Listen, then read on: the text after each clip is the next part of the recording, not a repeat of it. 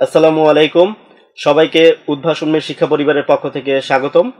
সেই সাথে জানাতে চাই, এবছর ঢাকা বিশ্ববিদ্যালয় ভর্তি পরীক্ষা ঘ ইউনিটে চান্সপ্রাপ্ত সকল শিক্ষার্থীদেরকে উদ্ভাস উন্মেষ শিক্ষা পরিবারের পক্ষ থেকে প্রাণঢালা অভিনন্দন। আজ আমরা কথা বলবো এবছর ঢাকা বিশ্ববিদ্যালয় ভর্তি পরীক্ষায় ঘ ইউনিটে সায়েন্স ফ্যাকাল্টি থেকে, আমি আবারও বলছি, সায়েন্স ফ্যাকাল্টি থেকে প্রথম স্থান অধিকারী মোহাম্মদ আহাদ আল Azad Munem, x Saint Joseph college. তো চলে যাচ্ছি মুনেমের কাছে। মুনেম, প্রথমেই তোমাকে অনেক অনেক অভিনন্দন উদ্ভাস উন্মেষ শিক্ষা পরিবারের পক্ষ থেকে, যে সারা বাংলাদেশের মধ্যে তুমি এত সুন্দর একটা রেজাল্ট করেছো, যে তুমি ঢাকা বিশ্ববিদ্যালয় ঘ ইউনিট ভর্তি পরীক্ষায় সায়েন্স ফ্যাকাল্টি থেকে প্রথম স্থান অর্জন করেছো। তো জানতে চাচ্ছি কেমন লাগছে তোমার? আলহামদুলিল্লাহ, বেশ ভালো লাগার মতো রেজাল্টই, অবশ্যই তো ভালোই লাগছে। এজন্য অবশ্যই ধন্যবাদ জানাবো আল্লাহ তাআলাকে। তারপর আমার যারা ফ্যামিলি মেম্বার ছিলেন, আমার কলেজে যারা টিচার ছিলেন, স্পেশালি আমার ম্যাথসের টিচার দীপক স্যার, তাকে ধন্যবাদ জানাবো উদ্ভাস উন্মেষ শিক্ষা পরিবারে যারা আমার টিচার ছিলেন তাদেরকে। স্পেশালি একটা কথা বলতেই হয়, সেটা হচ্ছে যখন আমার রেজাল্ট আমি অ্যাকচুয়ালি প্রথমে আমার এক ফ্রেন্ডের কাছ থেকে জানি, এবং তারপর পরই তাৎক্ষণিকভাবেই আমি উদ্ভাস উন্মেষ শিক্ষা পরিবার থেকে ফোন পাই। তো এটা খুবই ভালো লাগলো তখন, যে আমি রেজাল্ট জানার আগেই আমার রেজাল্ট অ্যাকচুয়ালি উদ্ভাস উন্মেষ জেনে গেছে। তো বেশ ভালোই, ধন্যবাদ। আচ্ছা মনে আরেকটা বিষয় যদি একটু শেয়ার করতে, সেটা হচ্ছে তোমার উদ্ভাস উন্মেষের সাথে তোমার পথ চলা কবে থেকে শুরু ছিল? উদ্ভাস উন্মেষের সাথে আমার পথ চলা 2 বছর আগে থেকেই শুরু। যখন আমি ইন্টারমিডিয়েট ফার্স্ট ইয়ারে কলেজ এসে ভর্তি হই, তারপর সময়টাতেই আমি উদ্ভাস উন্মেষ শিক্ষা পরিবারের সাথে যুক্ত হই। দেন আমি কন্টিনিউয়াসলি আপনার বিভিন্ন ক্লাসগুলো করি, এক্সামগুলো দিই এইচএসসি প্রোগ্রাম চলার সময়। তারপর হচ্ছে যখন এইচএসসি মডেল টেস্টটা আমি এখানে দিই, তারপর কন্টিনিউয়াসলি আমি অ্যাডমিশন পর্যন্ত উদ্ভাস উন্মেষের সাথে জড়িত ছিল। ধন্যবাদ।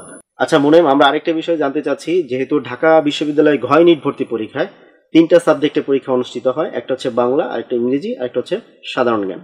তো এই বিষয়ে যদি তুমি আমাদেরকে একটু শেয়ার করতে, যে তোমার প্রস্তুতিটা কেমন ছিল এই 3টা বিষয়? প্রিপারেশনের কথা বলতে গেলে, যেহেতু আমরা জানি বাংলা, ইংলিশের জেনারেল নলেজ, এই 3টাই বেসিক্যালি ঢাকা ইউনিভার্সিটি ডি ইউনিটের জন্য ইম্পর্ট্যান্ট। তো আমার ব্যক্তিগতভাবে লিটারেচারের প্রতি আলাদা একটা ফ্যাসিনেশন আছে, সেজন্য বাংলা, ইংলিশ এগুলো পড়তে আসলে কখনো তেমন একটা কষ্ট হয়নি, আলহামদুলিল্লাহ। সবসময় ভালো লাগা থেকেই পড়েছি, তো এটা নিয়ে ছিল আগে থেকেই বেসিক, আলহামদুলিল্লাহ বেশ ভালো ছিল। আর যদি জিকের কথায় আসি, তো এটার ক্ষেত্রে যেটা হেল্প করেছে বলতেই হয় যে উদ্ভাস উন্মেষ একটা কোয়েশ্চেন ব্যাংক দেয়, কোয়েশ্চেন ব্যাংকটা হেল্প করেছে।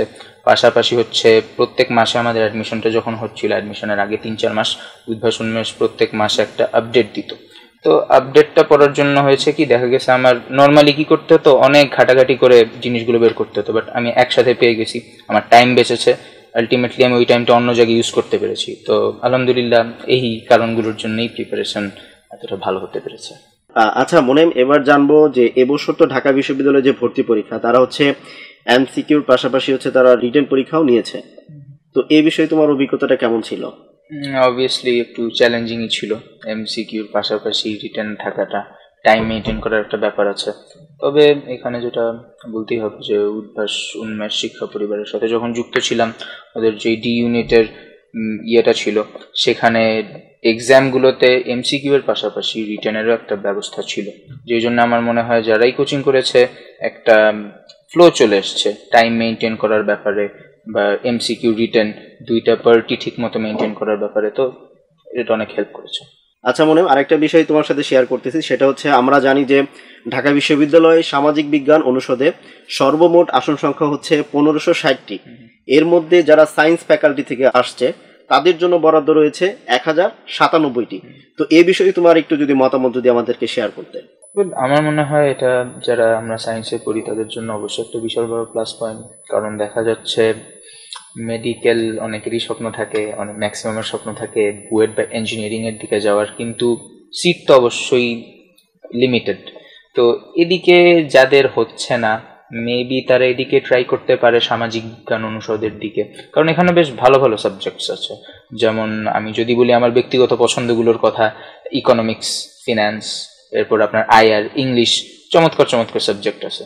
তো এই দিকে গেলেও যদি তার ইচ্ছে থাকে, তার যদি হার্ড ওয়ার্কিং হয় সে, তাহলে সে অবশ্যই আলটিমেটলি যেটা গোল লাইফে শাইন করা, সেটা সে করতে পারবে। কাজেই অবশ্যই সামাজিক বিজ্ঞান অনুষদ একটা চমৎকার অপশন সায়েন্সের স্টুডেন্টদের জন্য, যেমনটা আপনি বললেন প্রায় 1100 সিট আছে শুধু সায়েন্সের স্টুডেন্টদের জন্য, 2/3। কাজেই এই দিকটা তারা চিন্তা করে দেখতে পারে যারা সায়েন্সে পড়তেছে। ধন্যবাদ। আচ্ছা মুনিম, এবার জানতে চাচ্ছি তোমার যারা জুনিয়র বন্ধুরা আছে তারা যদি সায়েন্স নিয়ে পড়তেছে, তারা যদি বিভাগ পরিবর্তন করতে চায়, তাদের উদ্দেশ্যে তোমার যদি কোনো অ্যাডভাইস থাকে সেটা যদি একটু শেয়ার করতে। অ্যাডভাইস যেটা সেটা হচ্ছে তোমার পছন্দের জায়গাটা ফলো করো। যেমন আমার অবশ্যই আমি বলেছি পছন্দের জায়গা ছিল লিটারেচার, আমার ভালো লাগতো, আমার জেনারেল নলেজ ভালো লাগতো, সেজন্য এদিকে এসেছি। তো তোমারও যদি এগুলো ভাল লাগে অবশ্যই এখন থেকেই চেষ্টা করো যতটা সম্ভব আপডেটেড থাকার জন্য, আর ভালো লাগা নিয়ে পড়ো। এমন না যে শুধু নাম্বারের জন্য পড়তেছি, পরীক্ষায় পাশ করার জন্য পড়তেছি, জিপিএ 5 পাওয়ার জন্য পড়তেছি, তা না। এগুলো অবশ্যই ইম্পর্টেন্ট, বাট তোমার ভালো লাগাটা আরও বেশি ইম্পর্টেন্ট, এবং দিন শেষে তুমি যেদিকে ভালো লাগতেছে তোমার সেখানে তুমি সাইন করবে। কাজেই মন দিয়ে পড়ো, ভালো করে পড়ো, ইনশাল্লাহ ক্যাম্পাসে দেখা হবে।